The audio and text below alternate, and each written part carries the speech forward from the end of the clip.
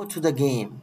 So first match is played between Anish Giri and Nodirbek, and it was a draw. The second match, Yakubboev, Nodirbek versus Jorden, it was a draw.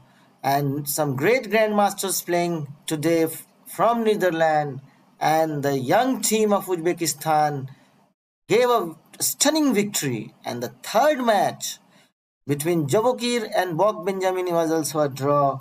And let us now go to the decisive match. So this match is very important from the history of Chess Olympiad, because this match has won, and this match is going on the board 4 between Warmerdam Max, FIDE rated 2610 player, against Jakhongir, FIDE rated 2564. And so this is the match which has decided the gold medal, and we are going to understand it from beginner's perspective, that what openings have been played and what tactics have been applied.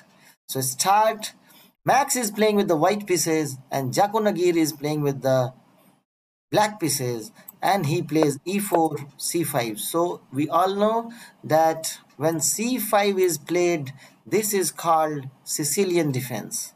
So this is very clear that Sicilian defense is being played right now, and e4, c5 is Sicilian defense. So those who are trying to improve their chess, and right now you should know what are the rules of this tournament. Every player get 90 minutes plus 30 minutes, and they get, after every 40 moves, 30 seconds of increment. So this is the game which has given Uzbekistan the gold medal, and in the capital of Uzbekistan, Tashkent, the celebration is going on. This young team has written a history, and they have won as on that the gold medal by playing Sicilian defense. This is important from beginner's perspective, because he got the black pieces, and it's not an easy task to win from the black pieces, because white is at an advantage, because white pieces begins the game. So what opening has been played by Jakhongir from Uzbekistan, FIDE rated 2564, near about 50 points ahead. Warmerdam Max from Netherlands is playing, even Anish Giri was playing, and all the 3 matches were drawn, and this game was going on. And Sicilian defense, he opted against e4, and this is important from beginner's perspective. And now knight to f3. So in this opening, usually you develop the minor pieces first, and knight goes to f3 and knight c6. So what is this opening called? This is called Old Sicilian. So most of the grandmasters who have achieved the world championship, they must be expert of Sicilian defense while playing from black. And if you are playing the final match with the black, you are at a disadvantage, because white pieces begins the game. And so Sicilian is one of the very strong opening that is played at grandmasters level, and you need to know the variations of the Sicilian. So I will tell you the variations of the Sicilian. If you immediately here, say you play a6, so this is Oakley variation of the Sicilian defense. If you immediately play, say, d to 6, this is modern variation of the Sicilian defense.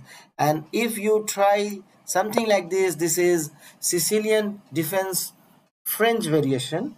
And if you go with the knight first, suppose you play the knight at this stage, this is called Old Sicilian, which is played by Jakhongir. And those beginners who are watching this match, this is the idea that you have to learn, that with black pieces he is playing, and he has converted into a victory, and he has won the gold medal for his country.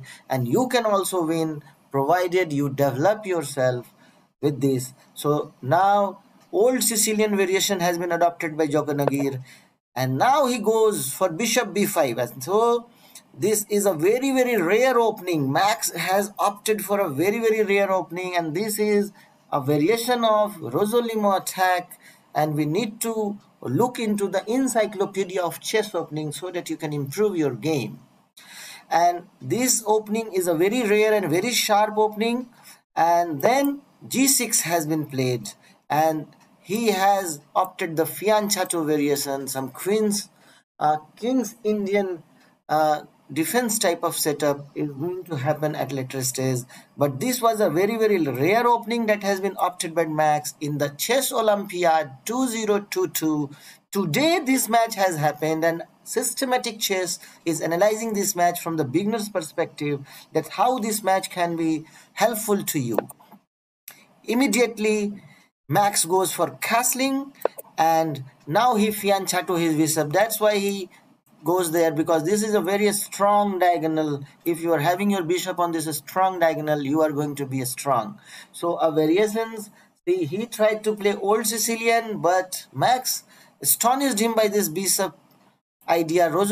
Limo attack, a very rare opening, and so he maneuvered himself to the fundamental principles of chess, that let me open myself, let me develop my minor pieces on strong positions, and that's way he has developed. So let us see, this is very useful for beginners, and he plays c3.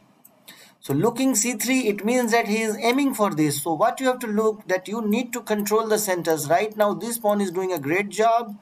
This knight is doing a great job. It is acquiring some very, very strong pawns. And so while developing your opening, what you need to do is you need to control the center. And Uzbekistan has won the gold medal. And this is the gold medal match that we are witnessing, and we are learning from this match. Watch a game that has been played. And so a Rosalimo attack of the Sicilian defense has happened. It is a very, very rare opening, and Max shocked Jakhongir by this bishop idea, and Rosalimo attack is going on. So right now Max is looking, I think he has prepared this against Jakhongir, and Jakhongir opted, immediately went to the classical methods, that if I don't know the opening, what I need to do. If you don't know the opening, what will you be doing? That is the question. So what you have to do, if you don't know the opening, you just develop your minor pieces. First you develop minor pieces, go for castling, then complete development of your major pieces. Keep an eye on the center, try to control towards the center, and that is what's happening in the game. And very, very informative match, very, very good match, and this match is the gold medal match. So right now he has developed his 3 minor pieces, has went for a classical, and now he is looking for castling, because he has castled. White pieces have been castled, federated. 2610. Max Warmerdam is playing right now, and let us see what openings they have played and how can you benefit from this game.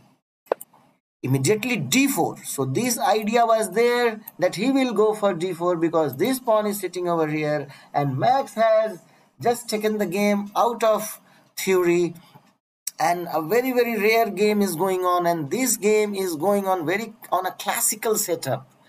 No moves you need to remember if you follow the fundamental steps of opening, and if you read the games of Grandmaster, that can help you. So the idea of this move was to go for this move, so that you can, now you are attacking this pawn, and it is under attack, but it has 2 defenders, and it is under attack by 2 defenders. So that is the calculation you need to do. And right now immediately he captures and he attacks the knight. So that is a very, very different move, not theoretical move. Something different is happening for the gold medal, and eventually it happens in chess that at highest level a situation comes where no memory works. It is all about your own instincts, that decisions-taking instincts helps you, and this is a ideal match for that. And now he moves his knight, coming to a very, very strong position in the center. So both the players are trying to hold the center, capture the center, and now he captures. So right now it seems that he has won the center, but with these 2 pieces are very, very strong, and this was the idea, that he has gone for these 2 moves and then immediately attacking the knight, and now it seems that his pawns have advanced and he is controlling the center. But this match is very important from Uzbekistan point of view. Both are playing at 1 hour 16 minutes, 1 hour 28 minutes, 20 minutes of thought they have already invested in this match, and let us see what happens next. So he maneuvers back, attacks the bishop. So what will happen right now? Knight comes to c3, developing the knight, and Netherlands is right now needs this victory to improve its position, and Uzbekistan needs this victory to win the gold, and this is the gold medal match. Now he does not take it with the knight because he could have taken, so now he has given an attack over there, and so from here this is altogether a new problem. And at a move number 9 itself, the game has rooted away from the main fundamental line. So this is a classical game going on, a very strong game from gold medal point of view. And those players who want to improve chess, we are analyzing, systematic chess is analyzing so that it can help you. At move number 9, it's altogether a new game. So what is going to happen now? So bishop retreats, so he could have retreated here, but he finds this because he is eyeing over here, and sometimes you go for this sacrifice so that you can produce weakness in the opponent's camp. If you are able to sacrifice a minor piece and produce a strong weakness and set up some traps which is not recognizable of, if you are able to produce a double attack, then you are going to probably make a victory, and that is what is important. So right now he castles, so he don't want Jakhongir. He's appearing that a new problem is there, but I should not keep the king in the middle of the board because anytime the center may get open and then it may become very difficult. So this pawn is defended by 2 pieces and there is 1 attacker. So how can he attack this pawn? So might be he is looking for this idea, might be he is looking for this idea. So many calculations are to be done in the middle game, and this is the gold medal game that is going on. Bishop comes to g5, so developing his bishop. So there were many places to develop, but this location, can you find out why he developed his bishop over there? So why not over here, why not over here, why not over here, why he has gone over here? This is the question to my viewers. And why? Because this is attacking this pawn. He cannot move this pawn because it is now pinned, and now he has pinned a pawn. So remember, you don't only pin a knight, you don't only pin a bishop, you also pin sometimes the pawn so that you can restrict the movements of your opponent. So right now the game is going on, and this is the gold medal game. Today Uzbekistan has won the gold medal used by this match. And what's happening right now? d6. So now Jakhongir is being compressed fully by a very strong opponent. He is 50 points up in the FIDE rated. Max is FIDE rated 2610. Jakhongir is a very young dynamic player, FIDE rated 2564. And this game he needs to win for his country. And that is what a team event makes, that you come out extraordinarily in the requirement and you deliver beyond your abilities to win. And this is altogether something that you cannot prepare. It's altogether a new game right now. At the move number 9 itself, the game entered into a new move. A very obscure opening in the Sicilian defense has been played by Warmerdam Max from Netherlands, and Jakhongir, who is quite at lower rated with Max, needs this win to get the gold. He don't want to make any chances by drawing it because all the 3 matches were drawn. And let us see what happens now. So some simplification is required. So what should white do right now? Should he capture? Should he move? Should he not move? So you need to do some calculations. So what happens if you capture? So if you capture on d6, what will happen? Might be the queen comes up and captures it, so you are going to give him a chance to. This pawn cannot capture because you have pinned it, so the queen is coming over here. And can you produce some attack on the queen? Can the further moves can attack the queen? Can you move this? So d5 may be played. Before playing to d5, you need to capture this, and so he wants some simplification. His pieces are eyeing very strongly. He has developed and he has gained some pieces. So right now computer is saying that white is at slight advantage. So Jakhongir, FIDE rated 256 pure, playing against a stronger player than him, is at disadvantage at move number 11. And how he converts this to a victory, let us see what calculations he did. And it's altogether a new game. What is going to happen next? It's lots of tension going on in the center, and so Max captures towards this. So white pawn has come to the 6th rank. and so he cannot capture by this pawn because it is pinned, so he have to capture by the queen. That is the only way, and he cannot allow that pawn to be there. It's a very dangerous to have the pawn at 6th and 7th rank. He captures with the queen. Right now this is very strong diagonal, it is eyeing. Anytime this sacrifice can be built to get an advantage. But what Max played right now, he played d5. So far, no inaccuracies have been made as per Stockfish engine, and what a game is going on. It's altogether a new game. It needs analysis.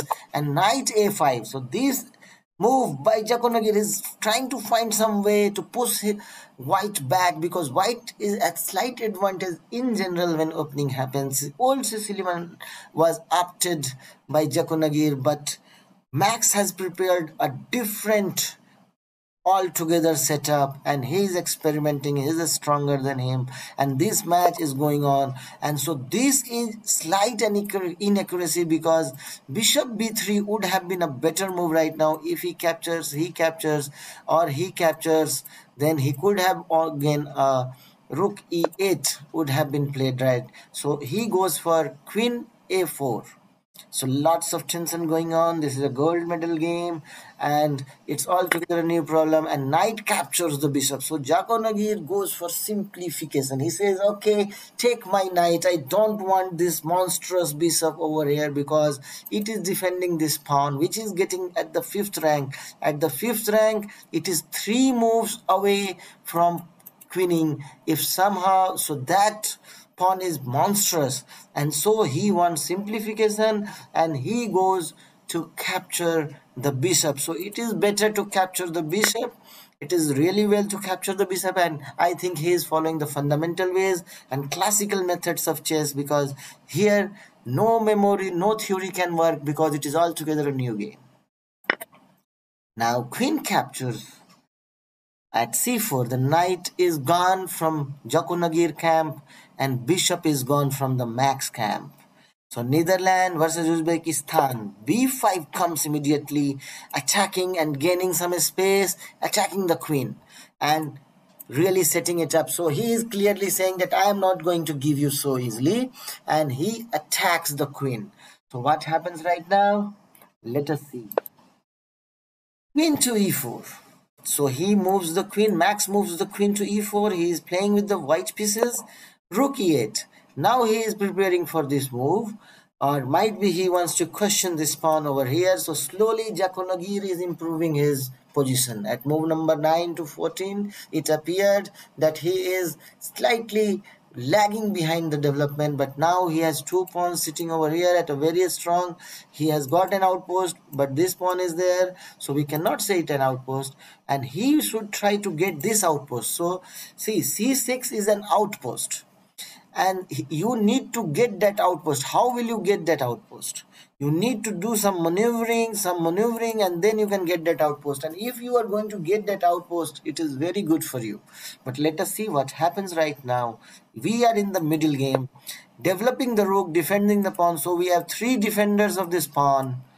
We have 3 defenders of this pawn, and there are 2 attackers of this pawn. And if queen is attacking at the first, we do not consider it, because you are not going to lose your queen by taking a pawn with a minor piece attack. So right now a minor piece is attacking, a major piece is attacking, 2 major pieces are attacking, and 1 major piece is defending, and the other major piece is defending. So let us see what happens right now. Bishop to f5. Again attacking the queen. He wants to he removed the queen from this diagonal, because he don't want him to defend. So this is under the control, and the queen has been attacked. So what he is going to do, Max? So this move is clearly sending the message that go away from my camp. Uzbekistan is clearly Jakhongir, the player from Uzbekistan, FIDE at 2564. He wants that queen to go out of his camp. Queen h4, he moves here, a stunning move over here, looking for early some checkmate breakthrough, and I think that don't happen at this higher level.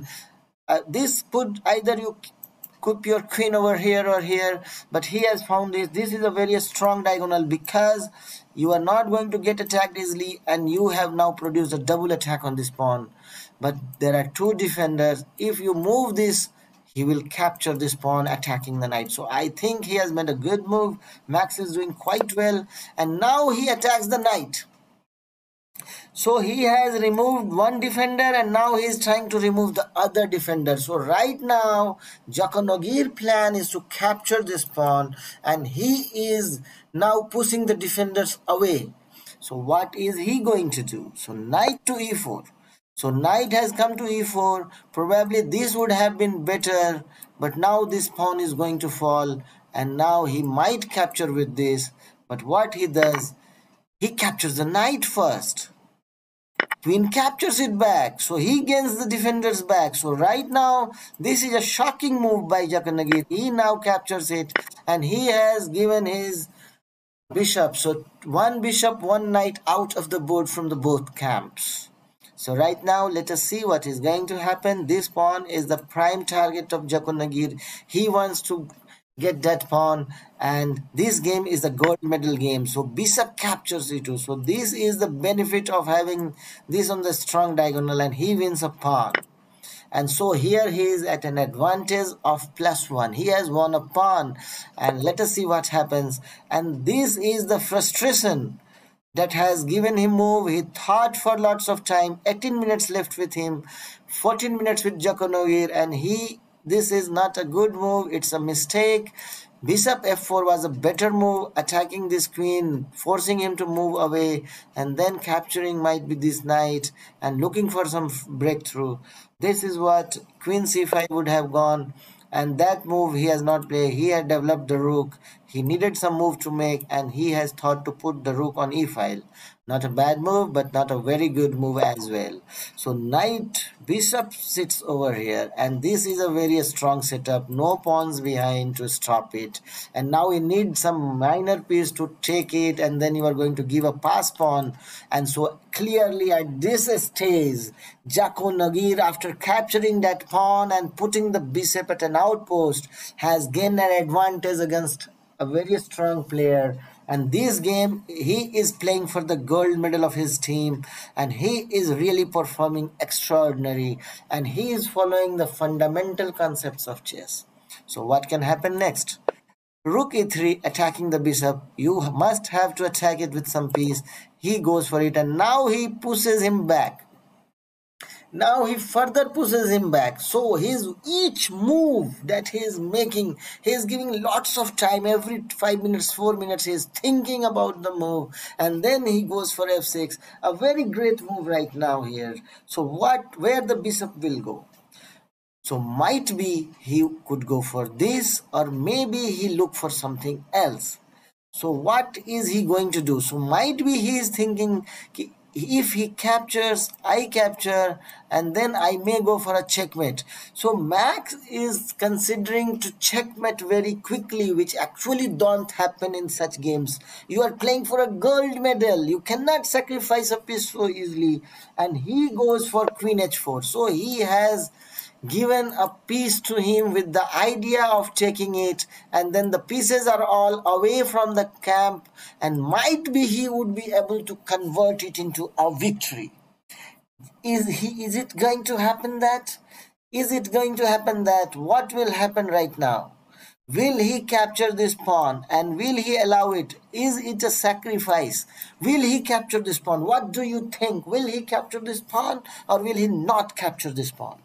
So primarily this is an inaccuracy. We will come back to our question whether he will capture. So this is the question right now, that will he capture this pawn? This is the question with my viewers. But right now the move, this one is in slight accuracy. The better move could have been bishop here attacking the queen, and then e5, bishop h6, f5, and then queen h4, looking to get some breakthrough. And now this advance of pawn, as per computers, this could have ended up in a better for Max. And so this was the actual move that computer suggests, but this has not happened because humans are playing, and I don't prefer to look at the computer's game. You need to see the board problem, and you need to solve it on your own. So right now what is going to happen? Will he capture this? So you need to do the calculation. Suppose you capture it. What happens if you capture? This is coming over here, and how are you going to defend this pawn? Is there any defender over here? No, you cannot come here and defend this. This diagonal, this bishop, the dark square bishop can only control the dark squares. So this, you cannot control it. Now you cannot come up. This cannot come to defend it. So there is no way, if you go anywhere, this was going to be a checkmate. Or a series of sequential checks could come, check, check, check, and then might be a mate is going to happen. So this was a game that this move was quite an excellent move. And so will you be with the black pieces capture it? Did Jakhongir capture it? No, he did not capture it. So what he did is he captured the central pawn and left the bishop over there. So he is not going to allow this knight, knight to become a monster. That's the beauty of this game, a completely new game going on. And so he refused, he did not capture it. So those beginners who are trying to learn from this game, you have to see how you can, when you have to capture a piece, don't capture the piece so easily. So let us see now what happens. So f5 could have been played. That was one option it was captured, but he did not do. If you'd have captured, checkmate was inevitable, and so no move could have saved him. And so this is how this game is going on. And he refused, he captured the central pawn. So Jakhongir is improving his pieces, and he saw this sacrifice, that this is a checkmate. That's the beauty of grandmasters. And now rook to ed3. So Max now pins the knight. Knight is under pin now, and double attack is going on. So what he is going to do, how, this is on a light square. So remember, you cannot defend a light square with a dark square bishop. That is the limitation of bishop. That's why sometimes knight becomes more powerful than bishop. But when you have open file, then bishop is a long range piece. It can cover long range positions, long range locations. So this game is going on. What is going to happen next? He plays e6, defending the knight. That's the better way to defend it. And this is under attack yet. But now, will he keep his bishop over here? So see, two moves. Last two moves. This bishop is here. This pawn is capturing it. But he's not doing it because checkmate is inevitable. But this move by Jakhongir is improvement of his piece. Because now this can come over here and defend it. Suppose now if he captures it, this knight comes over here, then we have a defender of this pawn, or queen can be a defender of this pawn. And so right now the best move for him is to might be capture this or retreat. So let us see what he goes. Yes, he captures it. Knight captures, no, bishop captures it, and that is actually a mistake by Jakhongir. So why it's a mistake? Queen f4 was a better move as per computers. Queen f4, bishop g5, attacking the queen, exchanging the queens, and this could have ended in a very strong position for Jakhongir, but he did not go for that. He captures with the bishop. This bishop won a pawn for him, and now he captures, attacking it, and it is in the defense of this. But if he captures, so he is going to get the queen. So what he is going to do? Yes, he captures it. He captures, go for a check. So that is the shock from Jakhongir, that he is looking at the board and now he has captured this. So he captures it with the queen, and now he captures, now the queens are off the board at move number 27. What a game we are witnessing for a gold medal. So much to learn from it, so much fundamentals going on. And knight, 2 rooks, 2 knights, 3 pawns with Max, and 5 pawns with Jakhongir. So Jakhongir is an advantage of class 2. So my dear viewers, this is Systematic Chess. We are covering the gold medal match, how he won. So rook to d6. Now he is looking to attack this pawn. So this rook has to hold over there. Let us see what happens next. And he develops the knight to the center. That is the better idea. Those beginners who are watching this game, you must be looking to control the center. Put the knight at the center. The knight is monstrous at the center. It is attacking the rook. It is covering so many pieces. It is going to take this pawn also. So right now this is a fork. Clearly, it's a fork from Jakhongir. What a move he has played. Extraordinary move. This can be said a good move. He defends his rook and he captures f2. Then rook goes to the 7th rank. So right now Max is trying to follow the fundamentals, but they are not getting effective. See, if you are able to put your rook at the 7th rank, you are going to clearly win the match. But here the computer says rook d2 was a better move, attacking this knight, because this knight is covering very critical squares, which is not good for him. And so he goes for a check, and then this could have been the setup to be played. But right now he goes on the 7th rank, following the fundamental principles that in the end game you should put your rook on the 7th rank, because what it does is cut off the king coming to the center. And this game for the gold medal, what a move that was. So this, there, once he won the pawn with the bishop on the long diagonal, and right now by forking the rook and the pawn, looking for this idea. So despite he could have saved it, so this move was made there, and so a fork have happened. Usually many great players don't see the fork, and knight is so dangerous. You should always be looking for forking something with the knight. Rook and a pawn has been forked. He moves his rook and he captures attacking. He goes for the 7th rank, and now he comes with a check. Now clearly Jakhongir is at an advantage, and right now Uzbekistan started celebrating that Jakhongir, you are going to make us victorious, because he has made from at move number 9 to move number 14 very quick attack by Max, and then his strategy of trapping by sacrificing the bishop has not worked. Jakhongir had just nullified all his endeavors, and playing with the black pieces with Sicilian defense. The kings come up attacking, knight goes back attacking the rook. He goes now to attack this pawn. This central pawn is a dangerous pawn, and then a5 has been played.